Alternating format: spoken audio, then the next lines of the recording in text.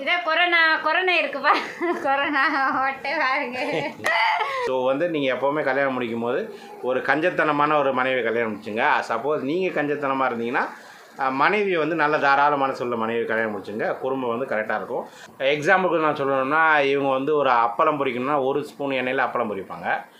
நான் பொரிச்சேன்னா 10 ஸ்பூன் எண்ணெயில் அப்பளம் பொரிப்பேன். அந்த அளவுக்கு சிக்கனம்னா பார்த்து 1 ஸ்பூன்ல அப்பளம் போட முடியாதா? அம்மா வீட்டுக்கு அனுப்புனீங்கன்னா உங்களுக்கு வந்து ஆபத்து அதிகம். ஓகேங்களா? ஸோ அம்மா வீட்டுக்கு அனுப்பாதீங்க. உண்மை சொல்லணும், பொய் சொல்லணும். அன்றைக்கி ஒரு நாள் உங்கள் அம்மா வீட்டிலேருந்து கல்யாணத்துக்கு போகும்போது என் கூட வீட்டுக்கு வாங்க, நீ என்ன வந்தியா வரலையா? நீ மைண்ட் யுவர் மைண்ட் வரலையில ஹாட்லாம் கிடையாது. அதனால் ஒரு நாளைக்கு உங்கள் அம்மா வீட்டில் அனுப்பிச்சி விட்டிங்கன்னா அடுத்த நாள் வந்து இவங்களோட ரியாக்ஷனே வேறு மாதிரி இருக்கும். ஒரு லைட்டாக குட்டி தூக்கம் போட்டுருங்க அவங்க பேசுறது. அஸ்ஸலாமு அலைக்கும். ஹாய், எல்லாருக்கும் வணக்கம். நான் தான் வெள்ளைக்காரி கரிஷ்மா. சரி, ஓகே. இன்றைக்கி என்னன்னு கேட்டிங்கன்னா வந்து நேற்று வந்து ஒரு யாழினின்னு ஒரு சப்ஸ்கிரைபர் வந்து கல்யாணத்துக்கு அப்புறம் எப்படி வந்து விட்டு கொடுத்து வாழ்கிறது அப்படின்னு வந்து ஒரு வீடியோ போட சொல்லி கேட்டிருந்தாங்க. அந்த வீடியோ போடுறதுக்கு தகுதி இருக்கான்னு கேட்டிங்கன்னா எனக்கு தெரியாது. ஆனால் வந்து நாங்கள் லவ் மேரேஜ், கல்யாணம் முடிஞ்சு 15 வருஷம் ஆயிடுச்சுன்னு நினைக்கிறேன். 15 ஃபினிஷ் ஆகிடுச்சு, 16 தொடங்கியிருக்கு. ஸோ 15 வருஷமாக நாங்கள் வந்து கல்யாணம் முடிக்கும் போது எப்படி இருந்தோமோ அதே மாதிரி தான் இப்போவும் இருக்கேன். அதுக்கு நான் என்ன ரகசியத்தை வந்து கையாண்டேன் அப்படின்றத வந்து நான் சொல்கிறேன்.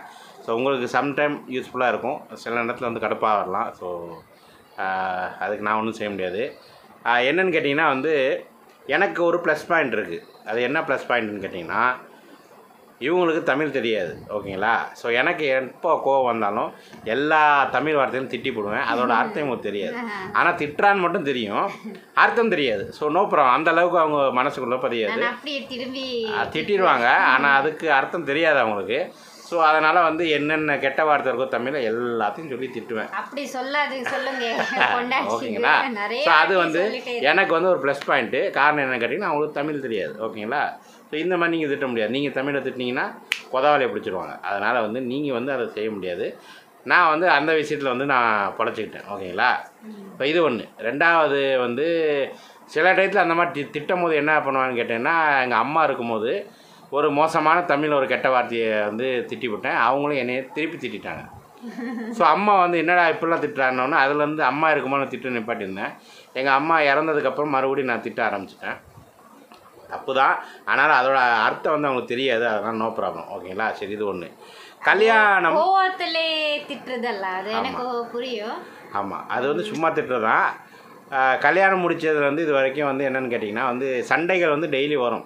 ஓகேங்களா? அது வாயிலேருந்து வரும், மனசுலேருந்து வராது. ஓகேங்களா? சண்டை போட்டுக்கிறோம், அது எல்லா வீட்லேயும் இருக்கணும். அது வந்து சின்ன சின்ன சண்டைகள் வரும்.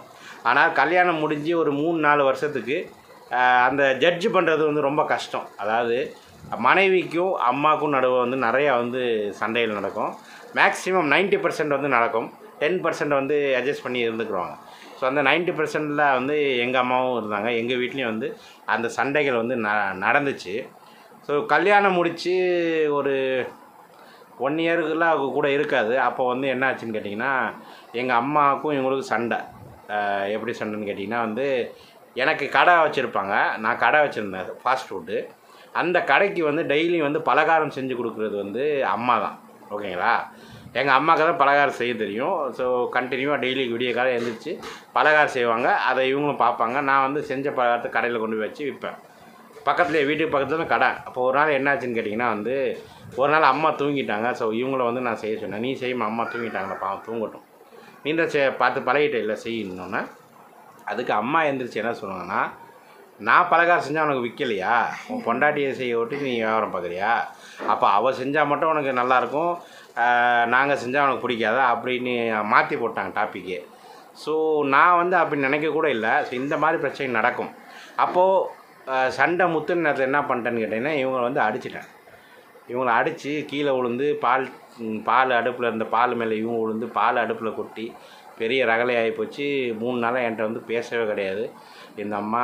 அப்படி ஆகிப்போச்சு. நான் பண்ண யோசிச்சேன், என்னடா இது, நாளுக்கு நாள் வந்து சண்டை தொடருது. ஆனால் வந்து நம்மளால் வந்து இதை எப்படி கண்ட்ரோல் கொண்டு வர்றது?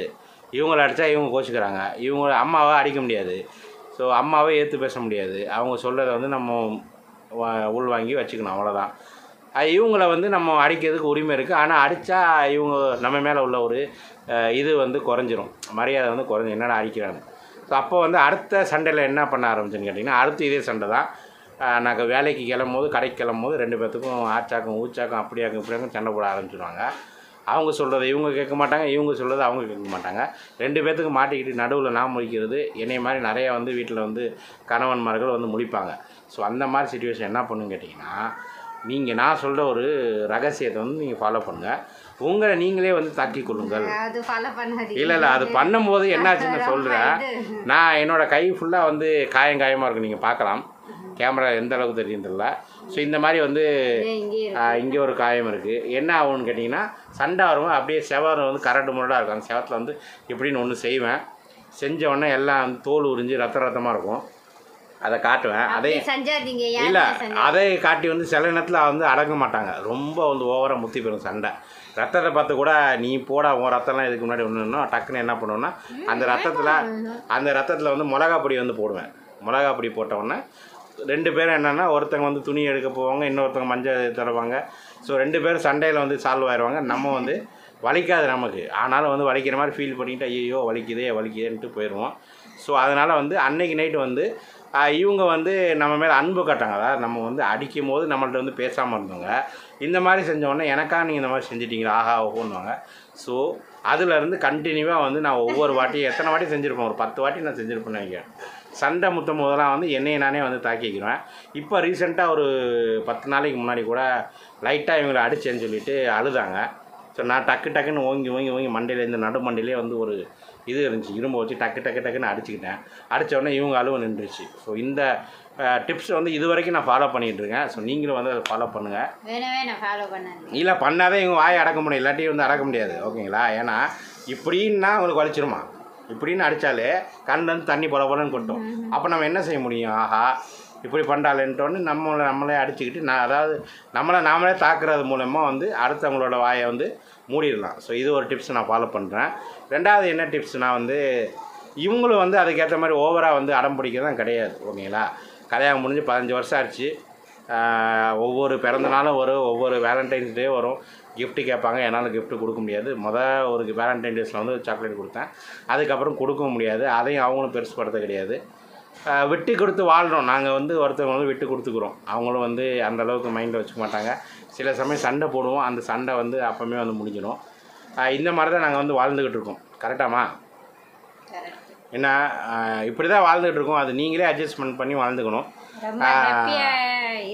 சில மனைவிகளை வந்து ஒன்றும் செய்ய முடியாது. ஏன்னா வந்து அவங்க அம்மா வீட்டில் வந்து கனெக்ஷன் நிறையா இருக்கும். அதை கட் பண்ணிட்டீங்கன்னா நீங்கள் நல்லபடியாக வாழலாம். இவங்க அம்மா வீட்டுக்கு உள்ள கனெக்ஷன் வந்து நான் கட் பண்ணிட்டேன். ஸோ கட் பண்ண போய் இப்போ எவனோட வந்து நல்லபடியாக வந்துக்கிட்டு இருக்காங்க. எந்த ஒரு மனைவி வந்து இல்லை அது போகாத காரணம் வந்து உங்கள் அம்மா வந்து உன்னை வந்து அந்தளவுக்கு மரியாதை கொடுக்க மாட்டாங்க, அந்தளவுக்கு இது பண்ண மாட்டாங்க. அதுதான் காரணம். ஓகேங்களா? அப்படி உங்கள் அம்மா வந்து இந்த மகளை வந்து ஆஹா ஓஹோ அப்படி இப்படின்னு பார்த்தாங்கன்னா வச்சிங்கன்னா இவங்களும் அந்த பக்கம் போயிருப்பாங்க. அவங்க வந்து உதறியதுன காரணம் வந்து நம்மள்ட்ட அந்த அளவுக்கு பணம் இல்லை அப்படின்ற ஒரு காரணத்தினால இவங்க ஏன் பக்கத்தில் இருக்காங்க. ஆனால் எந்த ஒரு மனைவி அவங்க அம்மா வீட்டு பக்கம் நிறைய சப்போர்ட்டோடு இருக்காங்களோ அந்த மனைவியை கட்டுப்படுத்துறது ரொம்ப கஷ்டம். கணவன் மனைவி 2 பேரும் ஒன்றா வாழணும்னா மனைவியோட அம்மா வீட்டு கனெக்ஷன் வந்து கட் பண்ணணும்னா ஃபுல்லாக கிடையாது, ஓரளவுக்கு கட்டுப்பாடோடு இருந்தால் நல்லபடியாக இருப்பாங்க. இப்போவும் அப்படி தான். அதாவது இப்போவும் அப்படி தான். இவங்க வந்து என்னோட இன்றைக்கி வந்து நல்லா இருக்காங்கன்னு வச்சுக்கோங்களேன். ஒரு நாளைக்கு இவங்க அம்மா வீட்டில் அனுப்பிச்சி விட்டிங்கன்னா அடுத்த நாள் வந்து இவங்களோட ரியாக்ஷனே வேறு மாதிரி இருக்கும். அது உண்மை தான், நீ வந்து பொய் கிடையாது. அதாவது ஆஹா பொய் சொல்லக்கூடாது. அன்னைக்கு ஒரு நாள் வா என் கூட வீட்டுக்கு வானா பண்ணியாத பொய் சொல்லக்கூடாது, உண்மை சொல்லணும், பொய் சொல்லணும். அன்னைக்கு ஒரு நாள் உங்கள் அம்மா வீட்டிலேருந்து கல்யாணத்துக்கு போகும்போது என் கூட வீட்டுக்கு வானா, நீ என்ன வந்தியா வரலையா? நீ மைண்ட் யுவர் மைண்ட் வரலைல, ஹாட்லாம் கிடையாது. அதனால ஸோ அந்த மாதிரி வந்து மைண்ட் ஃபுல் இது எனக்கு சொல்லுது. சொல்லுமா ஒன்று நீ பேசல என்ன பேசு. அது இருந்துச்சு. அதுக்கு நான் போகிறேன் நீ வரலையே இல்லையா, நீ ஆட்டோவில் போயிட்டே இருந்துச்சு. Right okay. அதாவது எனக்கு கூட்டிட்டு போறதுக்கு அம்மா வீட்டுக்கு அனுப்புனீங்கன்னா உங்களுக்கு வந்து ஆபத்து அதிகம். ஓகேங்களா? ஸோ அம்மா வீட்டுக்கு அனுப்பாதீங்க, உங்களை நம்பியே வாழ வைங்க. ஸோ அப்போ தான் வந்து கரெக்டாக அவங்க கூட இருப்பாங்க. இதுதான் நான் சொல்கிற டிப்ஸு.